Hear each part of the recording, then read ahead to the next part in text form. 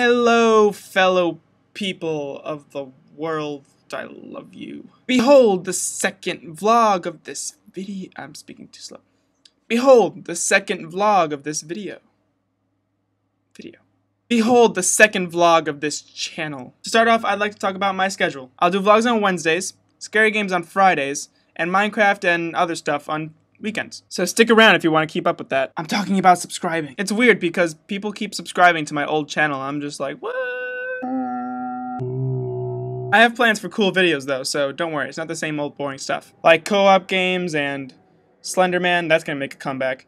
And nope, yep, I think that's it. No, wait, I have a really cool idea for a vlog. It'll either come out next week or the week after. It involves on-the-street interviews. For those of you waiting for my zombie survival plan, I'm sorry, you're gonna have to wait just a little bit longer. Because to be honest, I haven't figured it out yet. Moving on, today's topic is about my arm. Yes, last time I was on that too. But this time, I'm talking about the prosthetic. On my last channel, it was one of the first things that I brought up. Oh god, why'd I make those videos? So here it is. For those of you that haven't seen it yet, here's my arm. So ugly. But yeah, it's still the same one that's in that video. The only time I ever use it is when I go to lift. Bruh, do you even lift? And I kind of only use it for that.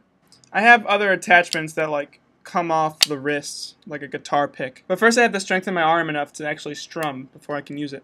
But I promise once I do, I'll make a video of it. But other than that, I don't really wear it.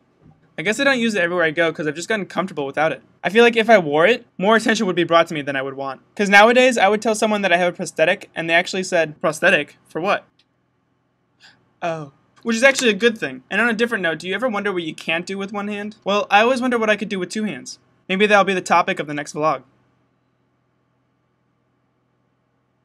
This is John G, signing off. Je suis John G? No, absolutely not. I'm John G, this is my friend Rick, and we're signing off. TV. The guy in the back doesn't seem to like this show. I don't like it either. Here, I'm sorry. I meant to close it behind me.